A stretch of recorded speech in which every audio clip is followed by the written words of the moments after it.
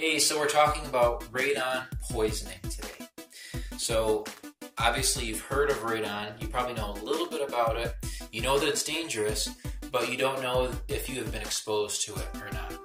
So typically it takes a long time before you begin to experience symptoms of being exposed to too much radon. So typically like 15, 20 plus years. But after prolonged exposure, you can begin to experience some symptoms of radon poisoning. So I want to talk about 4 common symptoms that you could be facing.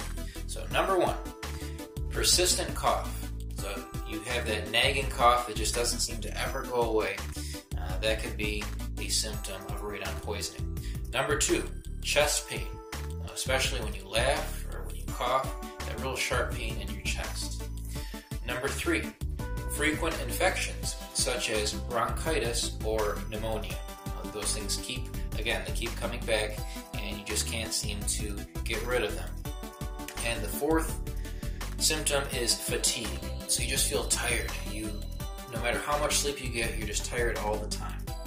So those are known symptoms of radon poisoning. So if you are experiencing these symptoms for prolonged periods of time, go see your doctor. Go to urgent care and get it checked out. They're probably going to want to do a chest x-ray. Get the chest x-ray. Don't even think about it. You might be thinking, oh, I don't really want to get a chest x-ray because that's some radiation that I don't want to be exposed to. Well, let me put this in perspective. If you have radon levels between 7 and 8 picocuries per liter and you're exposed to it for 8 hours a day, that is equivalent to having 1 chest x-ray every single day. Now, I'll say that again.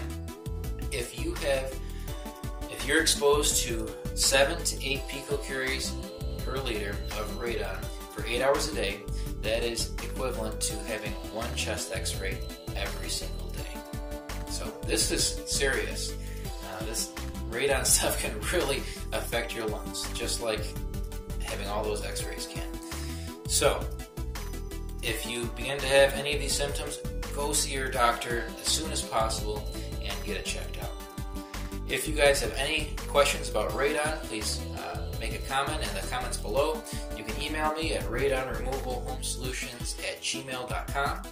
You can go check out my website and send me a message through there. That's radonremovalhandhomesolutions.com, or you can even call me or text me at 315-338-3224.